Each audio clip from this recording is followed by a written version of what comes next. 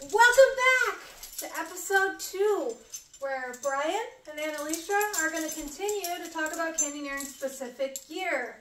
We're going to start off with where we left off. We talked about the helmet.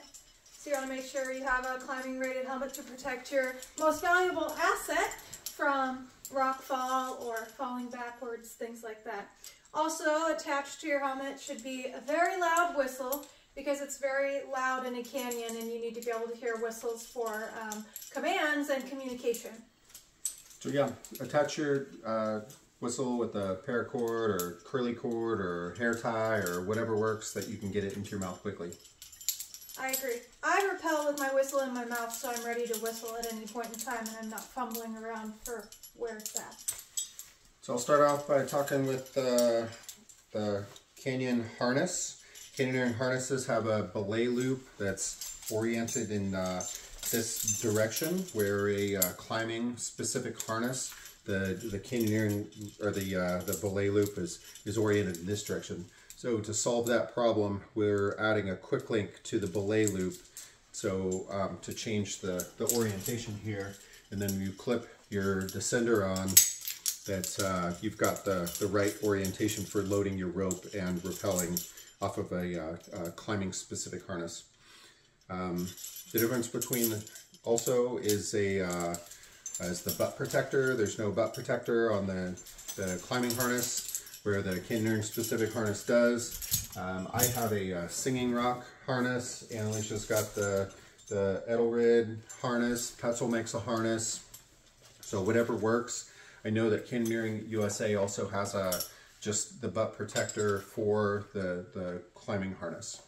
Some people also use caving harnesses too, which they have a hard belay loop instead of a soft belay loop. That's right. It uses a Petzl carabiner as a belay loop, but a specific one that's, I think it's called a D carabiner or something like that.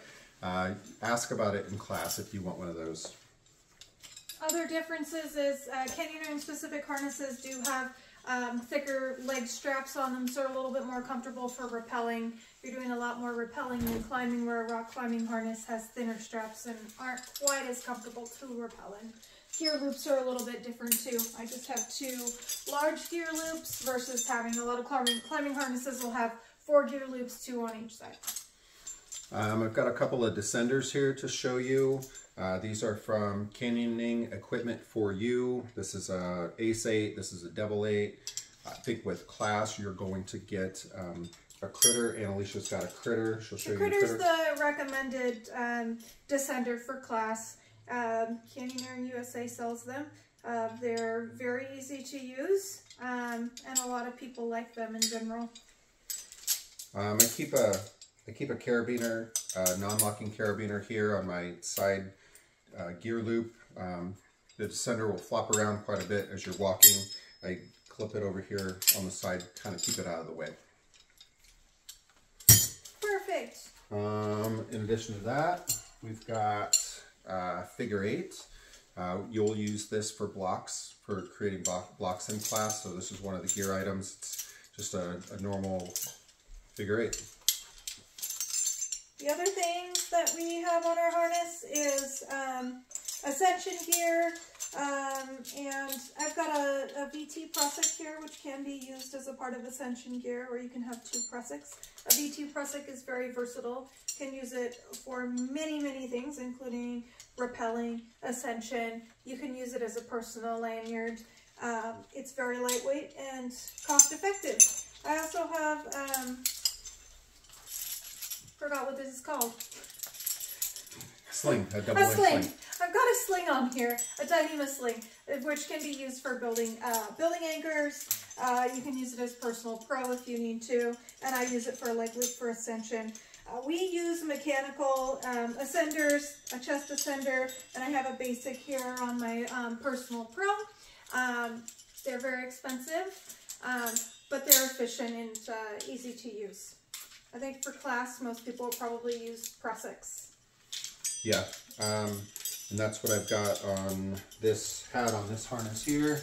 There's the prusiks, just a waist prusik and a leg prusik for ascending. So if you you either need to choose between the pressix or the mechanical ascenders for class.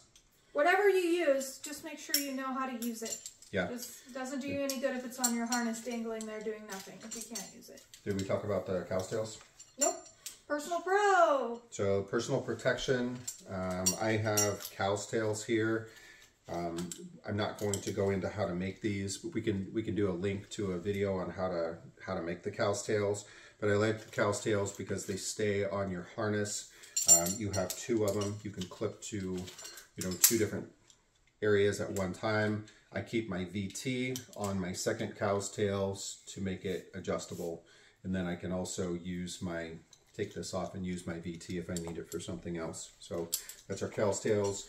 And if you don't want to build cow's tails, and you've gone through DCEP, they use a double length sling with some knots tied for adjusting the length. This is equally acceptable. The double length sling girth hitched onto your harness, either your climbing harness or you would girth hitch it here onto your canyoneering harness. Yeah, that sounds great. So another thing about harnesses and all the gear that's on here is you want to be mindful that everything that's attached to your harness can snag on things, which could be sticks or anything in the water. Since we're going to be in aquatic canyons for the class, it's a drowning hazard. So you want to just make sure that you minimize how much stuff is on your harness, and then that things are kind of snugged away without loops. I have my longest tether kind of wrapped around my body, so there's not a big loop for things to catch on. A lot of people have Personal Pro that includes daisy chains. Daisy chains, you have an example of a daisy chain over here. Daisy chains can snag on things and can be hard to cut off if this is pulling you underwater. So another piece of equipment that we use is a knife, so that if you do get caught on anything, you might be able to cut yourself free, especially if you're being pulled underwater. It's very important. I think that this would be hard to cut too. You've cut through it before, though. That's true. So how hard was it to cut? When it's weighted, it cuts pretty quickly. You do want your harness or your knife accessible if you need it. I wear this little, I call it my neck purse. I wear it here in my armpit, but I keep my phone in it. Keep beta on your phone. You can read about your beta, stick it quickly back into your little pouch here, and then I put my knife on my strap, so the knife comes off very quickly.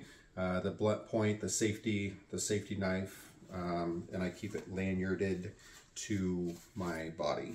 In case I drop it, I can grab it. Yeah, it's very important that you can reach your knife if your eyes were closed, because you might be pummeled with water and unable to see, so it needs to be in a really easily accessible place, hopefully with your dominant hand, because I know I would fumble around if I were trying to do it with my left hand. Yeah, yeah.